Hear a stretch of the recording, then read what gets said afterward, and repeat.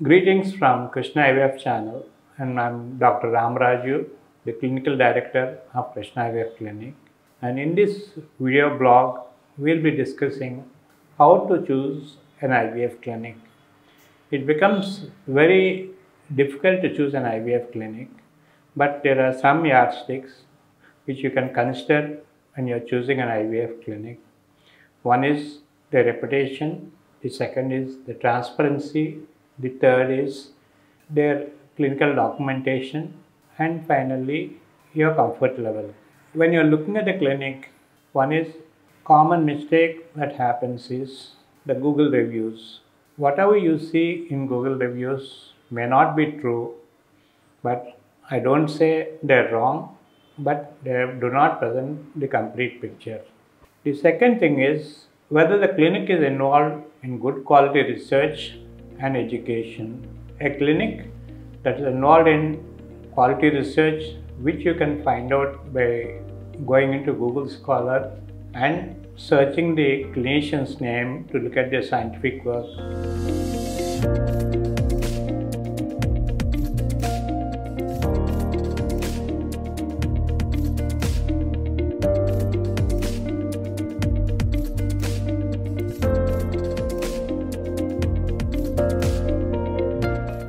And if the person shows a good high quality citations that reflects that the clinic is good and will be able to follow standard operating procedures.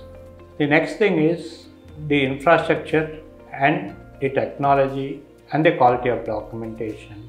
All these make a large difference. So in summary, a clinic's reputation, but the tools for checking reputation are limited. The clinic's teamwork. Third is the scientific work the clinic is doing by going into the Google Scholar. The fourth is the quality of technology infrastructure. The fifth is the quality of documentation. Finally, not but the least is, did they give you something called a diagnosis?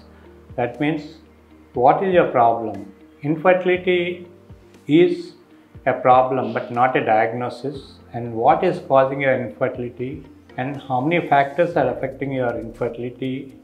If you are being told at a clinic, that I consider a good quality clinic. Hope you have enjoyed this video.